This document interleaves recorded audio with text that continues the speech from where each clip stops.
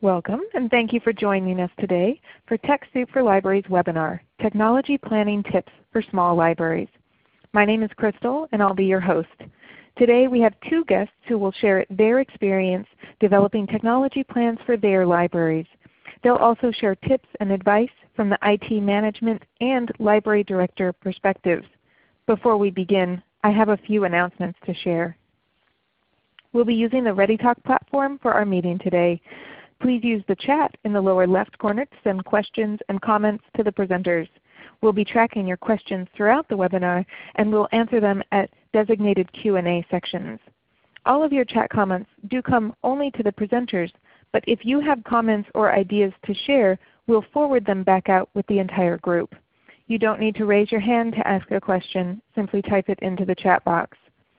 Should you get disconnected during the webinar, you can reconnect using the same link in your confirmation email. You should be hearing the conference audio through your computer speakers, but if your audio connection is unclear, you can dial in using the phone number in your confirmation email or that Becky has shared in the chat. If you have any technical issues, please send us a message and we'll do our best to assist you. This webinar is being recorded and it will be archived on the TechSoup website. If you're called away from the webinar or if you have connection issues, you can watch a full recording of this webinar later. You'll receive an archive email within 24 hours that will include a link to the recording, the PowerPoint slides, and any additional links or resources shared during the session. If you're tweeting this webinar, please use the hashtag TS4LIBS. We have someone from TechSoup live tweeting this event, so please join us in the conversation there. TechSoup connects nonprofits, charities, libraries, and foundations with tech products and services, as well as information so that you can make informed decisions about technology. And since 1987, TechSoup has distributed over 11 million technology donations to over 200,000 nonprofit organizations, libraries, and charities in over 60 countries worldwide.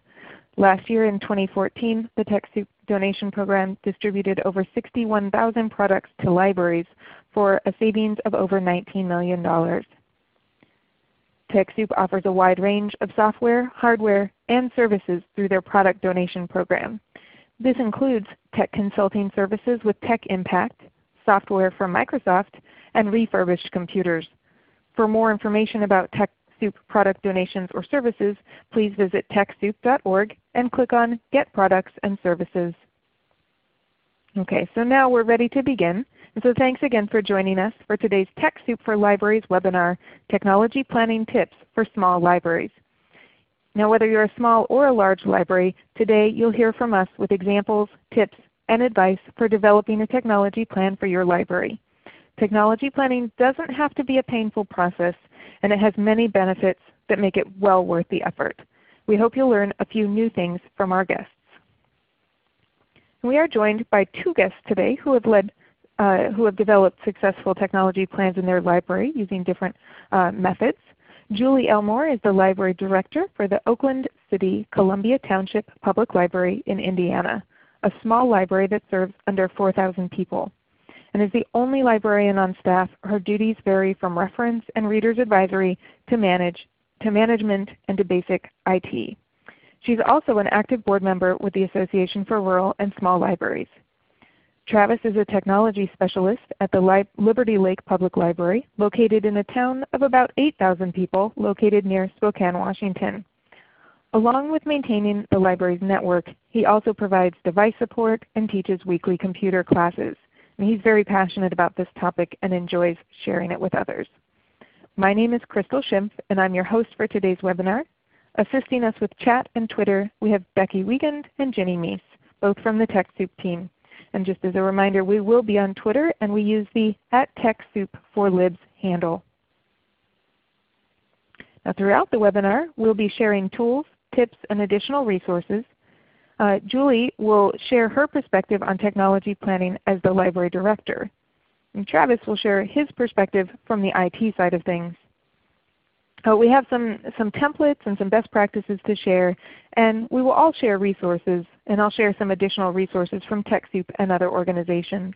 And again, all of that will be included in the archive which you'll receive following the webinar. We'll have time for questions throughout, so just as a reminder, please send your questions using the chat as they arise, and we will address as many as we're able to. And if you ask a question that we're not able to answer during the webinar today for any reason, we will follow up later via email with a response. Also, as a reminder, this webinar is being recorded, and all of the slides, resources, and materials will be sent out later. So we'd like to start off by knowing just a little bit about you. So tell us, what's your experience with technology planning? Does your library currently have a technology plan of some sort? You can choose your response by clicking the radio button next to it and then clicking Submit to send us your response. Send that in.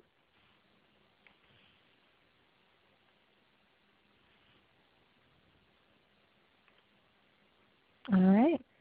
You can see your responses are coming in right now, and it looks like actually a fair amount of you do have a technology plan of some sort in place. Some of you do not, and of course some of you aren't sure. Maybe it's not in your position to have dealt with that before, or maybe you're coming in new to your library, so that certainly makes sense there. I'll give you just a few more seconds to respond here before we move on. I will say though, if you're new to technology planning, then this should give you a good introduction. And but if you have a lot of experience, I think you'll learn a few new things that you may be able to implement into your plan as well. All right, so we'll go ahead and move on to our next poll. Let me close this one. You can see our final results there. So thanks for participating. We do have one more poll because we're also curious to know, are you required to have a technology plan in your library?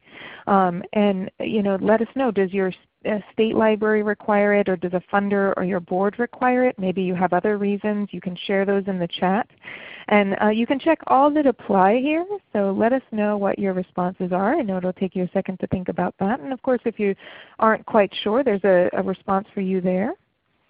And it looks like actually that's one that's rising to the top, is not quite sure if it's required. I know in a lot of cases maybe it's something we just have done for a long time. So absolutely. And you can see that some of you are already asking some questions in the chat, and that's great to see. I know we'll have some good time to answer those questions later on in the call. All right, so I'll give you a few more seconds to respond here before we move on, because I know what you've really come to hear is to hear Julia and Travis tell their experience. But give you just a few more seconds here. And I'll go ahead and close the poll in 3, 2, and 1. All right, and it looks like actually about a third of you say that it's actually not required for you to have a technology plan. About a third of you say that you're not quite sure if it's required. And then we see a variety of reasons, the biggest reason being that state libraries are requiring that. And I know in some states that is the case. In order to get whatever support you get from the state library, then it's required. So thanks for sharing that with us. And so I think at this point what I want to do is hand things over to Julie to tell us about her perspective as a library director on technology planning. So Julie, are you ready? I am. Thank you. Great. All right. Well, thank you to everybody for having me and letting me share our tech planning process with you. I thought at first maybe I'd share just a little bit about my library. As Crystal said, we serve less than 4,000 people. We have a budget that's approved of $200,000, but we really only get in about $175,000 a year. And we also have a staff of myself as a full-time director. We have 4 part-time clerks, and they average hours from 12 hours to 25 hours a week. So all combined, it's less than 2 full-time equivalents. And most importantly in that list, you'll notice that there are no IT professionals on our staff. So we kind of run a little lean and a little skeletal, but we do tend to at least try to focus on the basics that our budget will allow. Also, our area is fairly economically depressed. We seem to have a lot of people that may have internet on their cell phone, but maybe not the computer skills to go with it. Most of their internet experience is through their phone. Everybody has their reasons for why they create their tech plan. I didn't have a choice. The state said you shall have one, so I said okay. So I went out and went towards creating it. But in hindsight, I kind of think that the state was kind of right on this one, because in reality, I was really kind of glad that it was required. The tech plan that we have, it kind of serves as our roadmap for where we want to go and how we want to kind of get there. And we do tend to evaluate our plans pretty regularly, so it kind of keeps us on track and lets us measure our progress and see whether or not we're meeting the goals that we set out to meet. Our plan is a 3-year plan, and when you're talking technology, my personal opinion is 3 years is plenty. You look back 3 years, and the iPhone 5 came out in 2012. So we're already a generation beyond that with the iPhone 6s. You kind of want to 3 years is kind of enough, in my opinion. Also, our state library, we took advantage of some templates that our state library provided. That's kind of the best part about being in the library world is that we really do tend to help and support each other out a lot. So there's templates and policies everywhere, especially if you're on any sort of state listserv or if you are a member of the ARSL group and their listserv. It's a great place when you're seeking plans from those smaller libraries like we are. But when I started, I looked at what was required in the plan, and then I kind of designed it and then thought about where we wanted to take it. But meanwhile, I pretty much opted to use the KISS strategy of keeping it super simple. And that tends to work best for us. We like to keep it simple because you don't want to get buried in the specifics. We kind of look at our tech plan more as a guide and not necessarily a hard and fast rule. So it helps us to be able to keep a lot of the writing fairly simplistic. And as I said earlier, we're lucky in our jobs. We can borrow from other libraries, and the best part about that is remember you don't have to borrow all of their plan. Just kind of use what applies to you and leave. If there's too much details in it, you can leave that stuff out. But most of all, the simpler the plan is, the easier it is for you to kind of adapt to any sort of changes in technology and such. But it definitely does take some time, and it is a process to create the actual plan. They say Rome wasn't built in a day, and neither is your tech plan. But you will need to make sure that you have a good grasp of your current inventory. If you don't really know what you already have, you're not really sure where you're going to be able to go. So kind of take some time, consider the inventory, consider the direction that you'd like to go in. Maybe pick some of your key, pick some of the key areas. Take a look at it. No IT people in my building. That generally means that I tend to keep it to what I can do myself or what I can afford to pay out of my budget for a contractor to do. So that's also a really good way to hone in on your key areas because there's really only so much that you can do. Of course, you want to set your goals and achievable objectives. Again, it's what I think that we can actually do here. And then begin that first draft, and do not be afraid to edit that draft along as you go because what you first thought might be a goal, by the time you're finished with it, you may realize that you're either already doing that or that it's really not where you want to go anyway. In my personal tech plan or our library's tech plan, we do include our mission statement. I tend to try to include that whenever we're doing any sort of planning document. It's a real short, easy reminder of what our purpose is and why we want our plans to go into a specific direction. So really, if you can kind of keep that in mind, that does help. Of course, we took our technology inventory and we set our goals and objectives, but we also wanted to make sure that we included a professional development strategy and a budget to make sure we could get it done, but we also wanted to include our evaluation processes. And when it came to looking at our inventory, it's really important to include not only what you currently have, but what you're proposing to have 3 years out. And when you're looking at your inventory, if you look at, tend to look at everything because you might be surprised with everything that you have. And it's more than how many computers you might have. You also have the operating systems. You also have the software.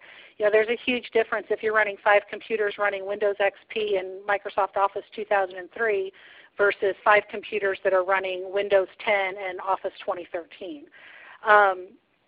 So tend to take a look at everything that's on your computers as well. In addition, some of the peripherals that are around your building that you may not think of outside of just the basic, where you have with your computers or your tablets. But you might want to think about, your fax machines, any electronic phone systems, e-readers, tablets, and maybe even if you have a security camera system. All that falls under your technology. And of course, you want to take a look at your bandwidth. I've yet to really find the library that has too much. So I think that I think that if you kind of remember to take a look at that and plan for those upgrades. And you also want to kind of take a look at your ILS system. If you're not happy with it and you've had it for a while, consider making it a goal to just work towards replacing that. Something that we did keep in mind as well when we were doing our inventory was that it's a tech inventory. It's not necessarily an insurance inventory.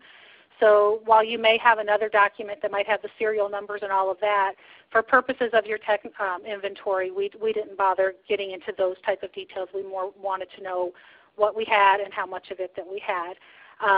We tried not to go overly specific, but and with specific makes and model numbers. But for instance, we have a gaming system, and in 2018 we still only plan to have one gaming system, but rather specifying that we currently have a Wii, and in 2018 that we propose to have a we don't want to be stuck with still having a Wii if we're able to upgrade to a nicer unit. Also, when you're talking about what you have that is as far as proposed versus current, think about what you don't want to have anymore either. In that picture, you can see our copier, and next to it we have our inkjet color printer. 3 years from now, we really hope to be inkjet copier free or inkjet printer free. So currently our current inventory is 1, but our proposed inventory is 0 because we have a separate line item for an all-in-one unit with a current inventory of 0 with a proposed inventory of 1 of that black-white color all-in-one unit.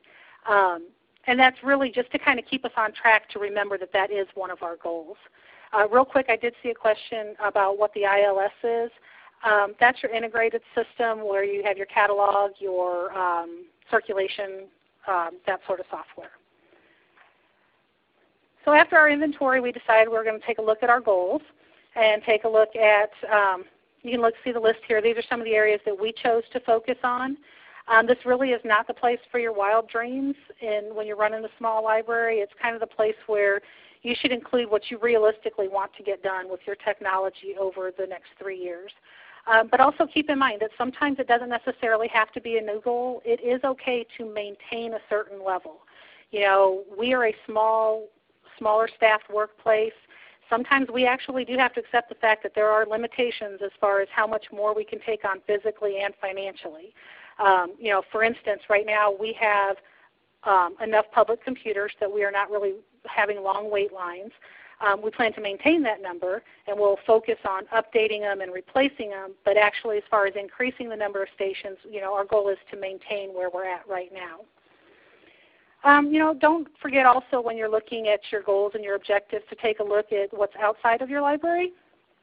Our initial tech plan involved building a website. That task was completed. So when we went about creating our next 3-year block, we decided that we were going to take a look at just maintaining our website. If I had a dedicated person for technology, I would love to maybe insist upon once a year having a complete makeover to the look of our WordPress theme. But I don't have that, so I have to kind of focus on what I can get done. So we're opting to maintain the current look of our website for quite a while, but utilize some plugins to make sure that it stays up to date. The biggest ones being our Google Calendar plugin and our Facebook plugin. So you want to kind of make sure that you don't leave out the online presence as part of your technology plan. I know Travis is going to cover more on the maintenance end of your tech plan and then a little bit more in detail that he can give you from that perspective. But I will say that when you're taking a look at the wording, we really went with keeping our wording pretty simple so that it was achievable. There's a line in ours that one of our goals is to keep our computers cleaned twice a year. That's it. You could say January and June or April and October or whatever, but when you're running this, when you're working in the small libraries, something as simple as a staff turnover can throw you behind a good month of just about anything. So you want to really kind of make sure that you set yourself up for success rather than automatically putting yourself behind the 8 ball going, oh gosh, I'm never going to be able to get this done. I'm failing at my goals. So that's why one of the reasons why we tend to like to keep our wording realistic. And of course, like I said, we focus a lot on training and our goals. Think about where you want your patron training to go. Are you looking more at teaching classes? If so, how often? You know, do you want to set a quarterly goal, a monthly goal? You know, how many of those do you want to have? When you're looking at maybe one-on-one, do you want to make sure that you have you know, certain times available where people can come in and get that sort of help? Our library tends to promote patron self-training. So currently one of our big goals that we're working on here within the next year is to grow and maintain a list of quality training materials for the patrons to use. And please, please, please do not forget your staff in this. You know, they cannot help the guests that are in your building if they don't know how to use the technology that you offer as well. You can read here, this is a line straight out of our technology plan regarding professional development. Excuse me. But you know, there are lots of ways to accomplish this goal. You can have staff development days. You can have self-directed training at the desk. You know, different versions. We also here in our library, we tend to use an each one teach one philosophy. When one person learns something, it's their job to pass that knowledge along and share it with a coworker. And a lot of times that includes just writing directions in our master how to do everything file that we have on our Google Drive account. But at the end of the day, the main goal with that is to never have only one person knowing how to do anything, you know, when it comes to your technology. But also, you know, you have to be a little bit realistic, and you also have to remember that, you know, money is directly related to your technology plan. You have to be realistic that there's a cost associated with having technology. Generally speaking, if it's required and we classify it as a have-to-have, we make sure that we can fit that into our existing budget. Now, that's not to say that you shouldn't look for grants or even that you can't write something in as a goal that is grant dependent, but you really want to make sure that you're pretty clear in that is a goal that you're going to go out, seek the grant to fund whatever it is that you're looking forward to adding to your library. And do not forget the free stuff either. You know, a lot of our staff training is free stuff, whether it comes from state library trainings or, you know, different webinars through TechSoup or WebJunction. You know, a lot of times that really only costs staff time, and in my case, sometimes it'll cost me a little bit of time for a commitment from me to go and cover the front desk clerks so that they can go off desk to make sure that they're learning. It was a great example yesterday. We had one of our clerks was taking a webinar, and as soon as she got off of that, she turned right around to another clerk and she said, "You need to watch this webinar." And it was great because now today there's my next clerk in there watching a webinar on handling the technology, petting zoos and the e-readers and that sort of stuff. So that was a great opportunity where they tend to talk amongst themselves and create that cross-training environment. But sometimes when you're talking money, you really do sometimes need to remember that sometimes it's worth it to pay the professionals for their hour or more. If it's going to cost you more time and, you know, in time spent, sometimes, you know, you just have to find that balance of what you can take on yourself and what you really just need to outsource. And if your staff is not as tech-friendly as you might like them to be, you know, you just need to keep that in mind and maybe budget a little bit more in the line items for your IT services. And of course, you really do want to make sure that you evaluate your plan periodically. You know, we prefer to evaluate them yearly, kind of make sure that we are going where we need to go and that we're staying on target. And sometimes as well, even checking to make sure that a goal that we have is still a necessary goal. So you want to kind of take a look at it, see where you're at. Like I said, it doesn't have to be a big evaluation process, but mainly just make sure that your plan's not sitting in the back of some file drawer forever, never to be seen again. That's kind of a key thing. And of course, you know, a few things to remember as I wrap up here. Keep it realistic. You know, there are only so many things that you can do, and we do them well in libraries. We're used to running on small budgets and such. But you know, when you're planning, you really want to make sure that you set that plan up as realistically as possible. And of course, you know, my favorite, just keeping it simple, keeping it super simple. That works quite a bit.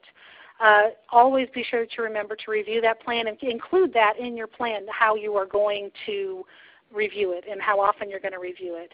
And you know, even without having that IT professional in the building, your library can meet the specifications of any of the required plans. If you have a requirement, you can meet those. And most importantly, just use that plan to create that roadmap for where you want your library to go with technology. You know, you're librarians, you can do it.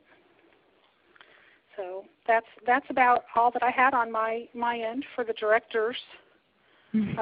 Great. Well, Julie, thanks for sharing. That was certainly a lot, actually, to share in a short period of time. And so I first just want to say thank you for sharing all of your experiences with us. Thank you. And we've had some questions come in already, and I know maybe we'll have a few more come in the next few minutes. So I wanted to go back to a couple of the things that you've said. Now, you mentioned taking a look at how much bandwidth you have, and I like that the way you put it. You've never seen a library that had too much bandwidth. And I was wondering what you do. Actually, this came up from one of our participants as well. Do you have any recommendations for monitoring the broadband speed, the bandwidth that you have coming into the library? How have you gone about that? Well, we are very lucky.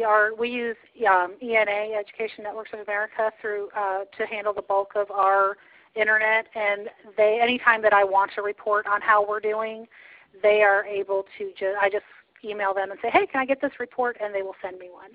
So I'm a little spoiled on that end as far as viewing those reports.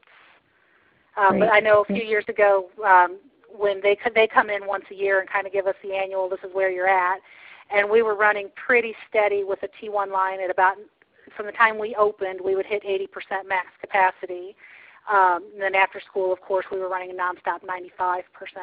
So at that point in time, we started looking at, okay, we need to make the switch from the one T1 line over to fiber. And that's where we're at right now with 5 megs of fiber. Great. So you were able to look at what you were using and then make the case to expand the amount of bandwidth that you had coming in then. Yeah. Yeah. And could you say the name of that company again? Sure. It's ENA. ENA, and what does the stand for? Education Networks of America. They mainly do libraries and schools, internet connections for them. Great, great. And if they're not available in your area, there may be other organizations, to those of you listening in your area, that help support library broadband, so you can check into that locally. Good. Well, that was one of the bigger questions that came up. And I just wanted to say that as far as the training goes, there was some conversation going on in the chat, and your idea of each one teach one, I just think that's a really good thing to maybe go back to for a minute. And you shared a really good example of how one of your staff members has learned or how they're sharing with one another immediately. But it seems like that's a really good way to have more informal training on an ongoing basis in the library. And I just wanted to know if you had any other ideas or examples you could share around that. Well, sure. Part of our training process with all staff is that they are required to go 1 hour every pay period and do some sort of self-directed training. And mainly because it keeps everything nice and neat. That's actually attached to their sign in and sign out sheet. At the bottom of it, there's a box down there to talk about their tech training. So they are allowed to pick and choose from whatever topic they wish to learn more about, as long as they can relate it back to how they're going to use it in the library. From there, I've gotten comments as far as, not so much, to, oh my gosh, this was great. I had no idea we could do this. And then on those ones, I tend to go back and I might say, hey, can you show me how you learn to do this so that I'm aware? And then I will also, again, we keep a master file in our Google Drive account where they can write how-to sheets. And these are sheets that we have everything. We have, how to scan a document and how to do this. And just 2 days ago, somebody came over to me and they said, hey, I need to scan this document to computer 4 and I can't figure this out. So we went back to the Google Drive account so that we could reiterate that it's in there, printed that out. They went over and it's step-by-step directions. And we normally have somebody that writes it, and then their job is to give it to somebody else, and they have to go and follow all those directions to make sure that the directions are very clear for each other. And that has really helped out a lot with making sure that people learn how to do things, or if somebody, or if I'm not in the building, that they still have a resource to draw upon that's written very clearly by at least one or two other staff members to know how to do something. Great. Great. And just to follow up on that, Monica asks if you have instituted or employed any technology competencies for staff. So have you put anything out there as here are the standards for what I'd like you to know, or do they just follow their own path? They follow their own path. I do know that there are some libraries that have set competencies for their staff. That might be a goal in the future, but right now we're really more focused on keeping it a little bit more of a relaxed. They don't have to fear that they're not at that level. I want them to enjoy the process of moving forward at whatever path they choose to go down. Great, great.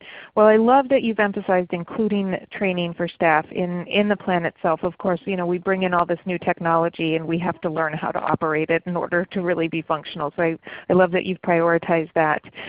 Just a couple of things for those of you who are asking about, will Julie share the her finished policy. I think you mean the technology plan here, and also the template from the Indiana State Library that she has used. And we will share both of those in the archive for this webinar, so you will have access to those. And just a reminder, if you didn't hear this announcement at the beginning, you'll receive an email with that archive within a couple days of now. So you'll get that information and be able to take a look at what she's been talking about. So I think, Julie, that's all the questions we have time for right now. So I'm going to say thank you very much for sharing what you have so far. You're welcome. Thank you. All right. And we may have more time at the end for questions with Julie. We'll see how our timeline goes from here. In just a minute, we're going to hear from Travis, who's going to share the IT perspective of things. But I also wanted to share just a few resources from the TechSoup for Libraries website that you might find helpful. We have several cookbooks, as we call them, that talk about technology planning and some of the other things you need to consider when it comes to your technology, especially if you're in a small or a rural library. And so these guides are available at TechSoupForLibraries.org, and there are 3 different topics there, and you may find them all useful. They are free to download, and I will include the links for this in the archive email that you'll receive shortly. So that's another set of resources if you want to dive into any of these topics or look at more templates and ideas. Some of that is included in those cookbooks. But for now, I think I'll go ahead and hand things over to Travis, who is going to tell us about the IT side of things from his experience at the Liberty Lake Municipal Library. Travis? Thank you, Crystal. Hi, as you know, I'm Travis Montgomery. I work for the Liberty Lake Municipal Library in Liberty Lake, Washington. We're about 10 minutes from Spokane, Washington. Our population's almost about 9,000 people now. We have a staff of 3 full-time employees and 9 part-time staff employees, and then we have several volunteers. We do, as you're speaking to me, we do have a dedicated IT person. I am that person. So let's get right into it. Practical reasons for having a technology plan. For me, I'm a big person about saving money. So first and foremost is saving money. The best time to buy something is when you don't need it. If you're buying items when you have an outage or you're in need, you're never going to get the better price that you could possibly do if you shop around. Great sites that we use ourselves are Newegg, TechSoup, Amazon, eBay. A lot of people probably on the East Coast have not heard of Fry's Electronics, but they're a discount electronics chain. The big thing is to, like I said, shop. I'm a big proponent of spending a little extra time and saving hundreds if not thousands of dollars by just doing a little work. So don't be afraid to take a price and go other places with it. Shopping at the right time is just as important as shopping around, in my opinion. For technology purposes, Christmas time, just like for anything else, is a great time to buy. I don't know if anybody's heard of Cyber Tuesdays. That's their big electronics sale that they do on websites like Amazon and other places there. So when you buy is just as important as what you're buying, kind of thing. Preventative maintenance, this is something that I am really passionate about.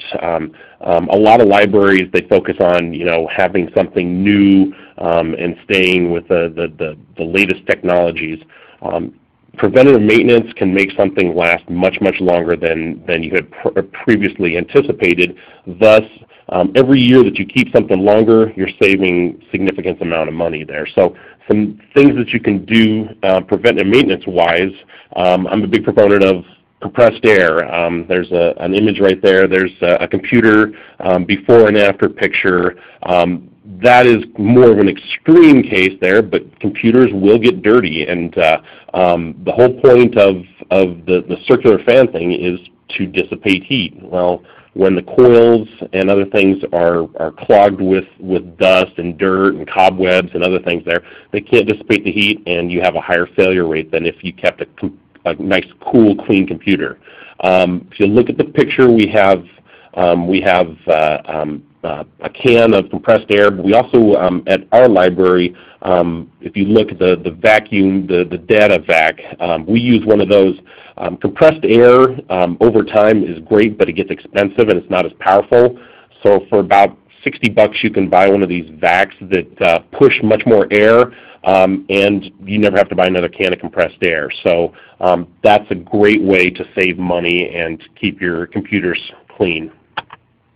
Another thing, this is a printer thing that a lot of libraries don't think about, is printer maintenance.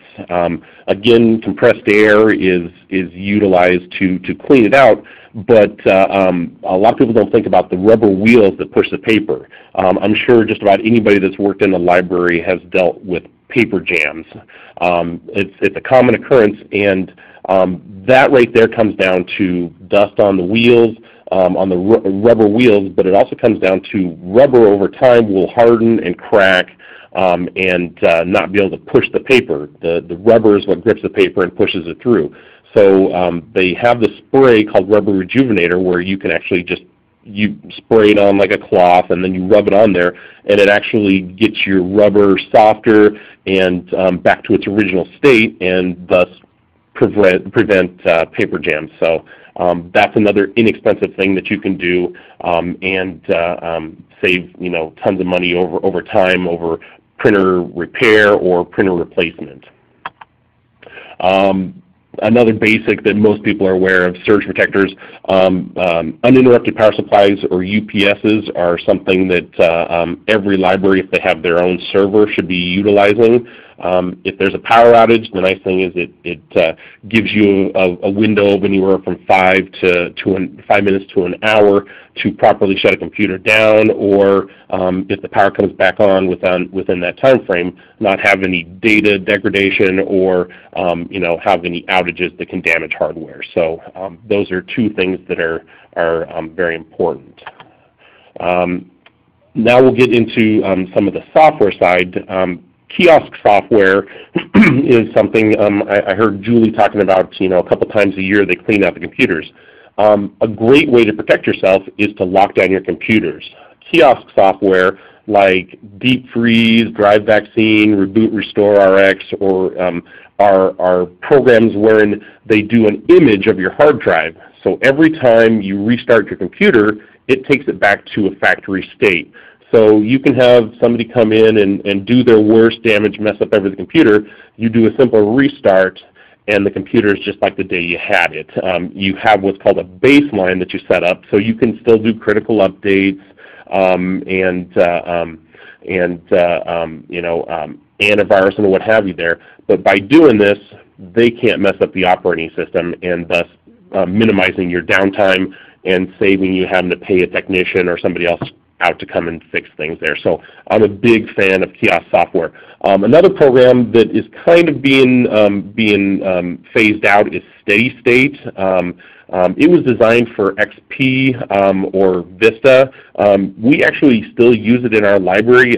If you run a 32-bit operating system of Windows 7, you can run steady state, and we use that for some of our patron PCs instead of using the drive vaccine or the reboot restore.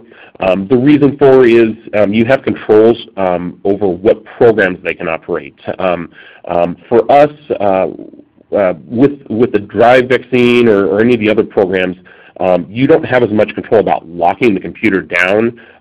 For us here, we had an issue where patrons would use Craigslist, which everybody wants to and use and love, but there's also a section called Craigslist Personals. So we wanted to be able to block those and allow you to be able to use something else. Well, the only browser that we have found that we can lock down and choose what's called a whitelist on or a blacklist is Firefox. So by utilizing steady state, we can actually decide what programs the user can use, and then we can go in there and we can block certain parts of the website, not the entire Craigslist, just the personal section. That way we don't have racy pictures being shown there. So that's a great resource that we utilize. Software and updates. Julie, she touched on this for a little bit. Big thing is critical updates and antivirus definitions. They will keep your computer protected and, again, save you time in the future, so I won't spend too much time on that.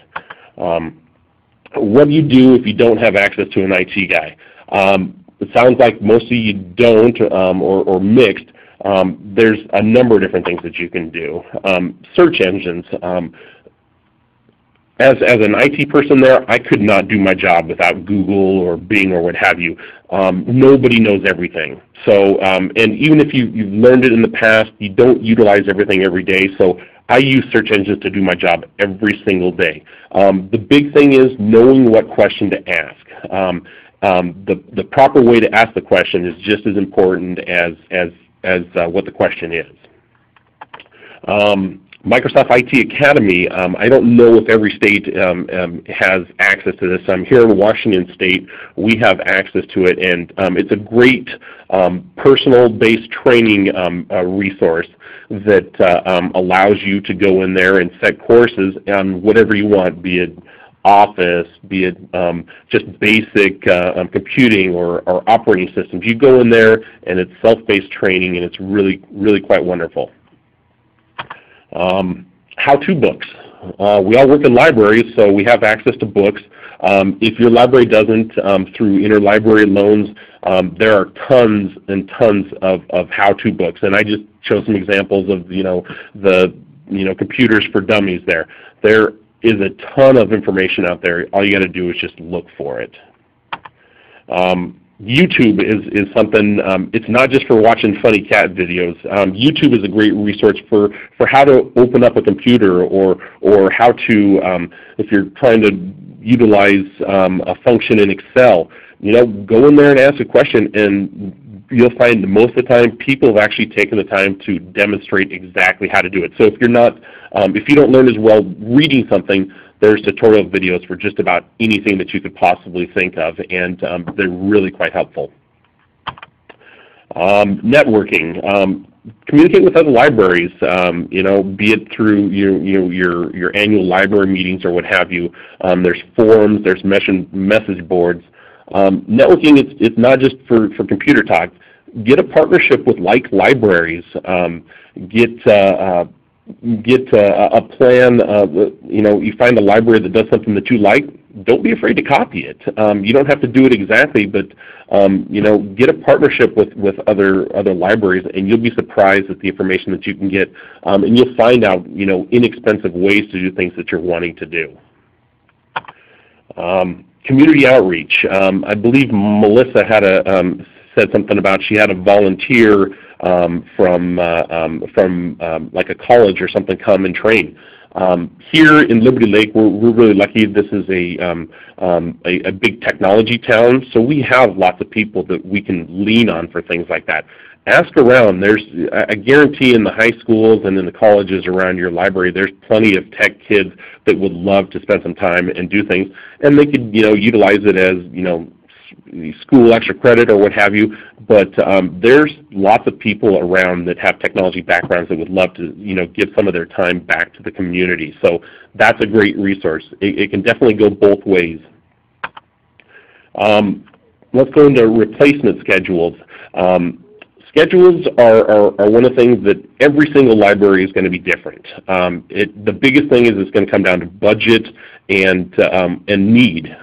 So make your schedule your own. Again, go into the networking, communicate with other libraries, get the ideas that you like, but then make it for your own library, because they could have a totally different budget than you have, or they have a different direction that library wants to go. So make it yours, and don't be afraid to make it evolve over time. Most libraries over time, their budgets increase, and technology is not going anywhere. It's just going to get bigger and bigger. So audit it every year, and don't be afraid to reach for the stars. That's the best plan I've found so far. The Liberty Lakes technology plan. We actually don't have a rule that we have to have a technology plan, and we actually don't have a written technology plan. What we have at our library is I have a really good partnership with our director. Her name is Pamela Mogan, and we sit and we talk, and she gives me a direction that she'd like the library to go, and sometimes I have to tell her, well, that might be a little more money than we want to spend, and vice versa. I'll have a direction that we want to go, and she has to tell me otherwise. So it's a collaborative effort, and I think that if you have an IT person, good communication is paramount. So have a partnership. Don't be afraid to give some suggestions, and get them from your director as well. So I think that a partnership is the best way for our library to do that. Other than that was my presentation. I'm a bit of a fast talker, and I go through information a little bit faster. So I wanted to have ample time for people to ask questions there. So I will give it over to Crystal. Great. Well, thank you, Travis. And we certainly have had a lot of questions coming in, so we will get to as many of these as we can. Let's see, where would be a good place to start? One of the things that was coming in, and I just maybe want to touch on it. Oh, let's go back here. I want to just touch on this because there was some interest in the chat about IT Academy, which was a resource which you had mentioned, and the question was whether or not it was free. And so I just wanted to kind of clarify that for everybody. It's not a free tool, but it is one. Travis is from Washington State, and their state library has purchased a access for all libraries in the state and worked out a deal there. So it's possible that your state or someone else in your area might have access for you that you can use. Another similar tool, a few others that have been mentioned that have similar types of training include lynda.com, which sometimes has a state library level subscription or a regional consortia subscription. Also free tools like GCF Learn Free have been mentioned in the chat. So those are some of the different training resources you might have if you're trying to learn more about this. And then Travis, one of the other things that you had mentioned was just asking questions in Google to learn as you have questions that arise. And you said that it was really important to ask the right question. And I don't know if you might be able to give us an example of something where maybe we might commonly ask it one way, but the best way to ask it in a search engine would be when it comes to IT types of questions. Do you have any examples? Absolutely. Well, a great thing is, say you're, the example I used earlier, say you're looking to do something in Excel or Word. So say you want to learn how to properly space after sentences in Word. You don't just, when you're doing a search, you're not going to just say word spacing. You'll get information and results back that are just not going to help you, and you'll have to weed through so much. But what you do is how to space, how to change the spacing after sentences in Microsoft Word, and that is a great way to do it. Another way to ask proper questions in Google is to use quotes. And that way it doesn't just search words, it'll search all the words inside your quotes there. So you'll get much better results doing it that way. Great, and based on what you're saying, I'm imagining the types of results you're going to get are like forums where people have asked a very similar question, and then you can see responses from IT experts on the internet. Is that kind of what you're getting at here? Absolutely. Well, and there's tons of, you'll find, just a myriad of websites where people have asked the same question. You'll get, like Yahoo Answers. You'll get a myriad of different things, but you'll also, touching on what I talked about earlier, YouTube. Quite often, if it's something that, you're just not sure and you don't want to do, 3 hours of reading, sometimes you do your search and then put YouTube at the end of it, and you'd be surprised how many people take the time to do videos on exactly what you're asking. Great, great. Now maybe to move to a slightly different topic, we've had several questions relating to the topic of kiosk software, or like the deep freeze and the various programs that can be used to protect your computer. One question was that if you're using something like deep freeze, do you also still need to use a virus protection or security software on the computer? Do you need to double up on that? Most still do that because there's times when you still need to do your updates of the baseline. So it is suggested to still use an antivirus program.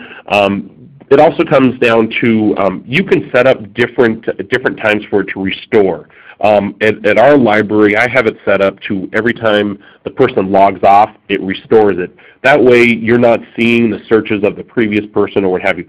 But the deficiency is that is you do have the downtime of the computer restarting and coming back up, and this software does slow down the computers there. So if you have heavy traffic, maybe that's not as ideal. If you for our library, we have about 12 patron PCs, so it's rare that we're anywhere near full. So we can have a little more time between people logging off and allowing the computer to restart.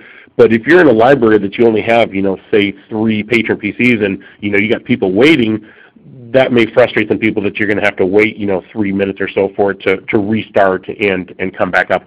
And that also comes down to to hardware. If you've got newer, faster computers, it will definitely come up faster. But most libraries don't have cutting edge i7 processor, beefy computers for their patrons. So speed will even be more of an issue when they're older computers. Right, right. So many things to consider. Well, and then maybe another little bit more technical question related to the maintenance of computers. And this maybe will just help clarify that air compressor that you were sharing with us. Kelly asks if you use that data vac only on the through the back of the computer, or if you should take the computers apart. And actually that's a really good question, because I think the images we saw were of kind of the insides of the computers, which were pretty dusty. So what do you recommend for that?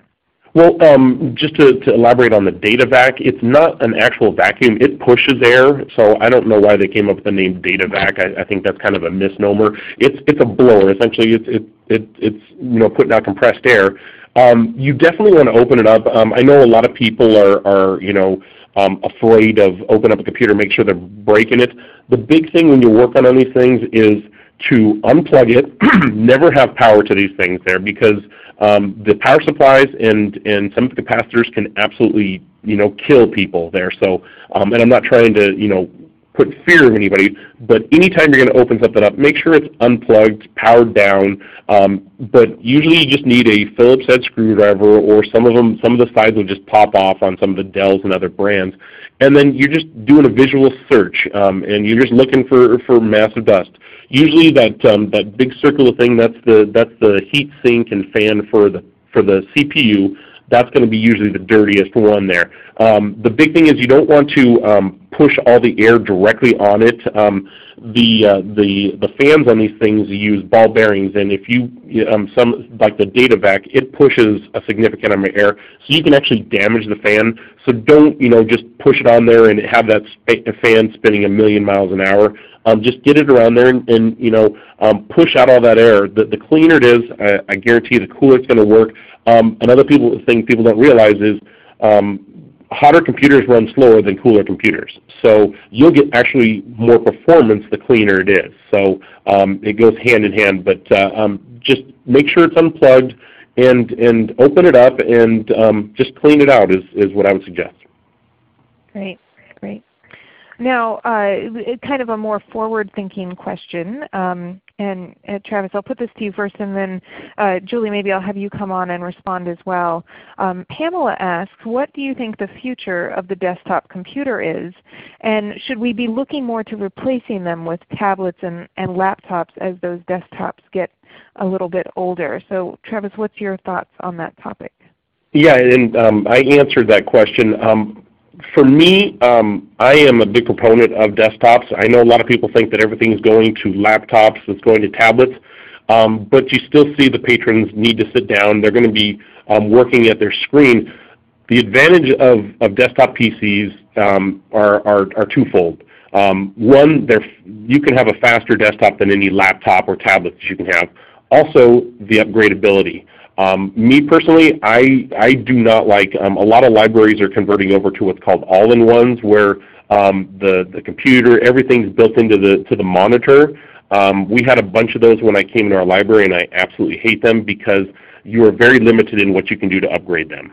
Also, they're very tight in space, so they tend to have more heat issue. So I am a big proponent of desktops. I hope they don't go away anytime soon, and there shouldn't be, because if you're doing things like be it CAD or Photoshop, you need a higher-end PC. So you're going to utilize desktops for a long time to come, and the big advantage of a desktop is upgradability. So I don't foresee them going away anytime soon until they come up with super fast laptops and tablets, for that matter. Great. Thanks for responding to that and giving a little bit more detail there. And Julie, from your perspective as a library director, where do you see this headed? And maybe in your library, how are you thinking of it?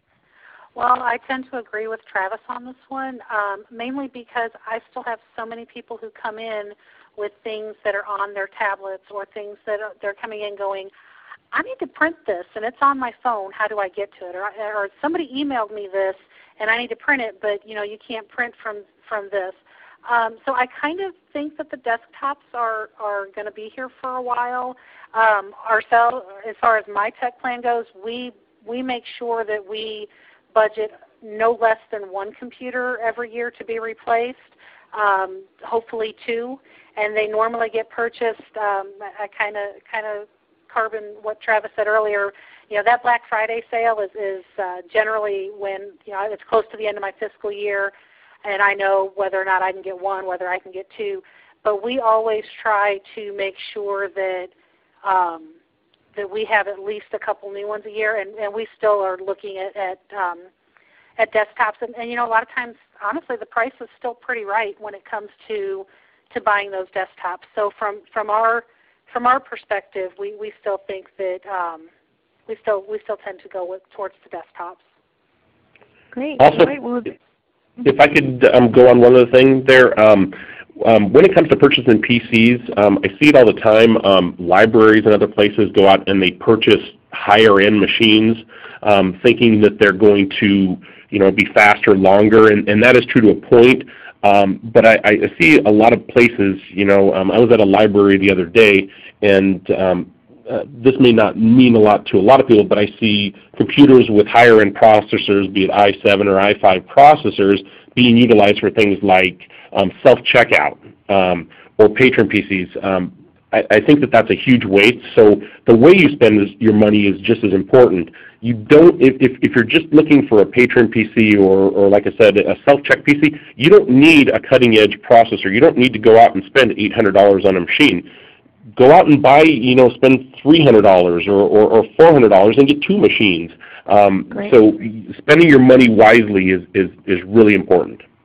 And Travis, I think that's really good advice. I have to cut in here because we're just about out of time, and I want to make just a few announcements before we go. But I think that was a great thing to put out there at the end. It's important to know what you need the technology for and make those decisions, and technology planning can certainly help you work through that process. So really I appreciate Travis and Julie, everything you've had to share today. We have a few unanswered questions, and I just want you to know if we didn't get to your question, we will respond via email. And I also will say that we have another webinar coming up in September that may answer some of those questions as well. So you may want to tune in for those, and I'll give you more information on that in just a minute.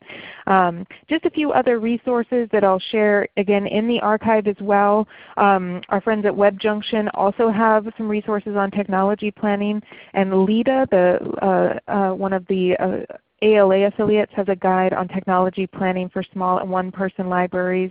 Idealware has a technology planning training which is available through a TechSoup donation, product donation program. And then there's also a webinar archive on tactical technology planning that was from a few months ago that we will share. If you haven't already done so, I hope you'll visit TechSoupForLibraries.org and sign up for our email newsletter and see what blog posts and other resources we have there to share. Again, we do have some upcoming webinars, one on Adobe InDesign taking place tomorrow, one on Windows 10 taking place on August 27th, and then one on managing mobile devices, especially for library device checkout, where we'll talk about both e-readers and tablets, and that's coming up on September 16th. And we have just posted the registration page for that. I just want to ask you to stay on the line for one more minute. We'll have a survey for you to take, but thank you to our presenters again for sharing their knowledge with us today. Thanks to our webinar sponsor ReadyTalk, and thank you for joining us. I hope you have a great day. Bye-bye.